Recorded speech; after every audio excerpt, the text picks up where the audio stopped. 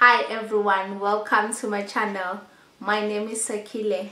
If you want to subscribe, hit on the subscribe button. If you want to be notified of the videos that I post as I post on a daily basis, hit on the notification button. Do not forget to like, to share and comment on my videos.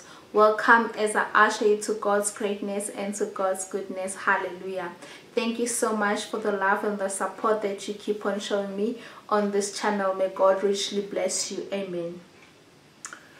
So beloved, God today is saying, do not ignore the signs that you have met him. Hallelujah. Signs that you have met the right person. Hallelujah. God is saying, do not ignore these signs. Hallelujah.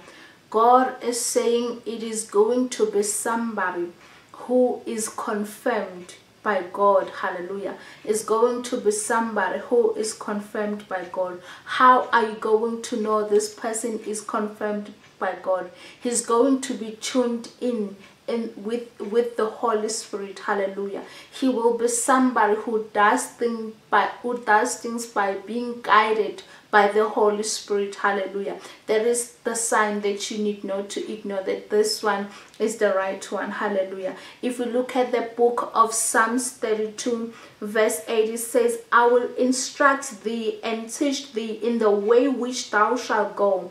I will guide thee with my eye. Hallelujah. God is guiding that person. There is a sign.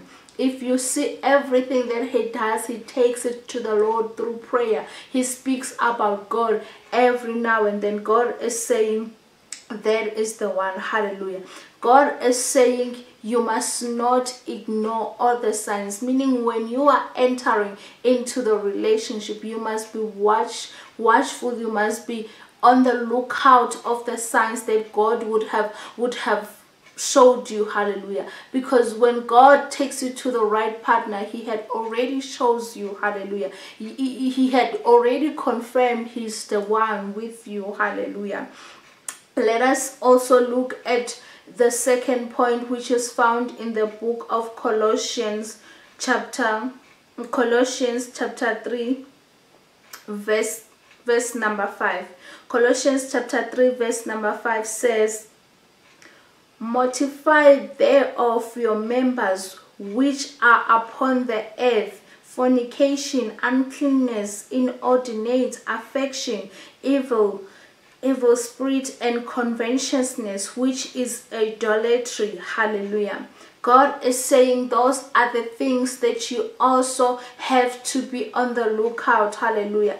God is saying you must also see peace. You must have peace about the relationship. Meaning you mustn't doubt. If you feel like this person might be cheating on you, if you doubt this person's being like, if you doubt that this is the real person, like the behavior is too good to be true, the behavior is somehow unrealistic. So God is saying be on the lookout for such signs. Hallelujah. You must also know that he loves God as he loves you. Hallelujah.